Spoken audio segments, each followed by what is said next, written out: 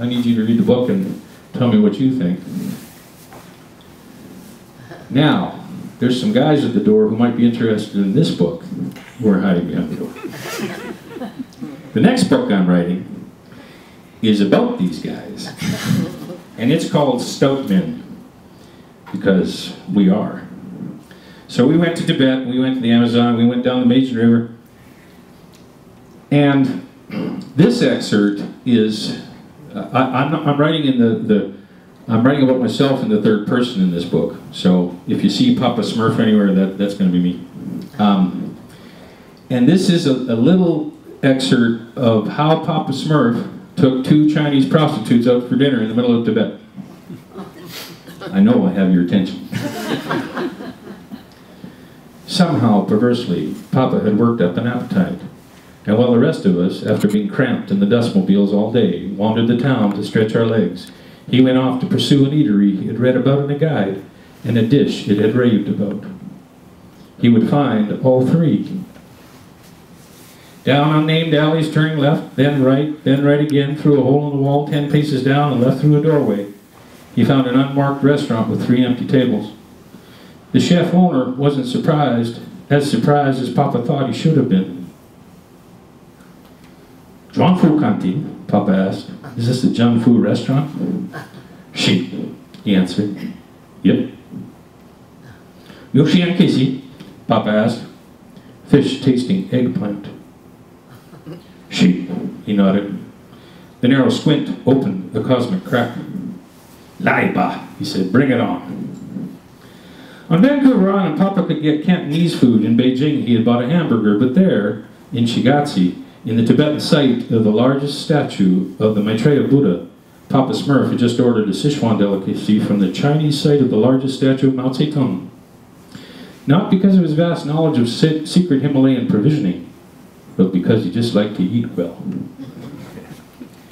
The chef traded his brief interaction with Papa for a gigantic blackened wok. His cleaver and ring and spatula began reflecting flames, wars, trading, and a bunch of good and a bunch of bad. Peanut oil soared into the wok, followed by Asian eggplant, dubanjiang chili bean paste, ground Sichuan pepper, pickled chilies, and fermented fava beans. The wok bubbled warm and lustrous. In went chicken stock and soy sauce and Chinese black vinegar and Chinese rice wine and a hint of sour umami. Minced garlic cloves and ginger root added deep intensity, and sugar and cornstarch brought sweet, harmonic balance to all the other luxurious layers of flavor. A sprinkling of thinly sliced scallions flew onto the dish, halfway to the table. It was gorgeous. Yushian Kinsi, said the chef, fish fragrant eggplant. As if on cue, 2 Chinese girls came through the doorway and landed on the empty folding chairs at Papa's table. Their broad smiles were dressed in red with matching high heels and lipstick and black choker necklaces, almost identical but for the length of their hair. Papa held up 3 fingers. Every harlot was a virgin once. The chef brought 2 more of everything, porcelain bowls and spoons, chopsticks, napkins. The scarlet women dug into the big dish. Asked the chef, what do you want to drink? Bijou, the girls squeaked and giggled in unison. The chef brought 3 cold Lhasa beers. The girls tried a few more words of Mandarin, but Papa had either run out of vocabulary or was otherwise distracted. He ate as slowly as they wolfed down quickly before anyone could change their minds. Chopsticks down, they motioned to Papa, their fingers in their red mouths. It wasn't clear whether they were asking him for a smoke or suggesting a fire. Papa, still savoring, shook his head no to both, and the courtesans made their exit. Shay, they called from the doorway. Shay, thank you. Back at the fruit hotel, we asked Papa about his meal. He told us about the fish-tasting dish with no fish, and the Chinese hookers he shared it with.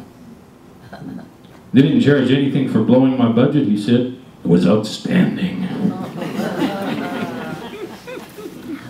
There are other excerpts I could read. So, if you think you're going to enjoy this book, you can get it one of several ways. You can take it out of the library, because some third party sold 10 books to the VIRL while I wasn't looking. I don't know how they got them.